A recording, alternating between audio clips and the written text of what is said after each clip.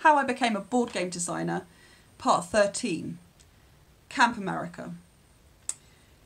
After my second year and third year at university, I went and worked on a camp in upstate New York. And I hadn't had a great time at university. I wasn't that happy. And this just changed my life. I suddenly was surrounded by people that I got on with, that I felt instantly connected to, and doing something that I was really excited about. You know, we'd have long days. We'd get up early in the morning. We'd be on it from sort of, when did Reveille go off? About 7 in the morning. You know, over the loudspeaker, and you'd have to get up, and you get all the campers up, and then you go to the flag raising and pledge allegiance. And then you'd have a programme of activities during the day, and you would be leading your campers around these activities, or you'd be running these activities in your own specialist area. And I did a combination of those things.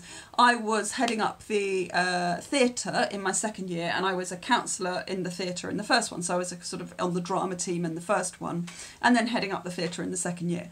And we had all these different events, as well as having, you know, the regular programme that we did.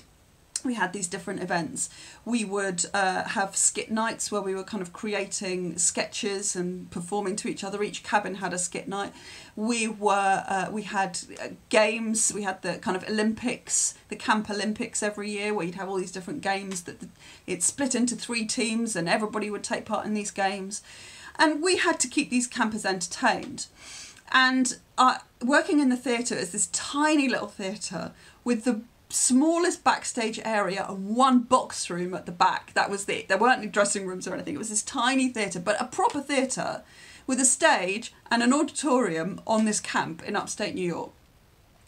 And there was this whole sort of world of possibility, really. I mean, the whole camp was being, apart from the people who were being properly paid and in management, the camp was being run entirely by people who were 25 and under, really. And there was this kind of really exciting creativity around what we're going to do today.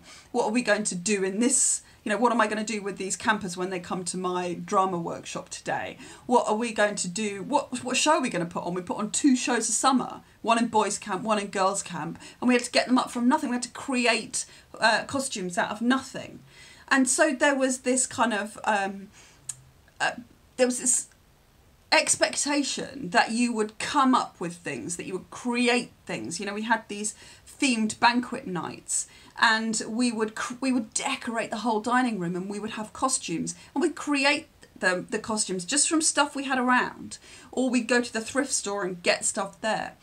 And this kind of ability to be imaginative, and then to think about, you know, what are we creating here? What we're going to put in front of people? How are we going to engage these campers?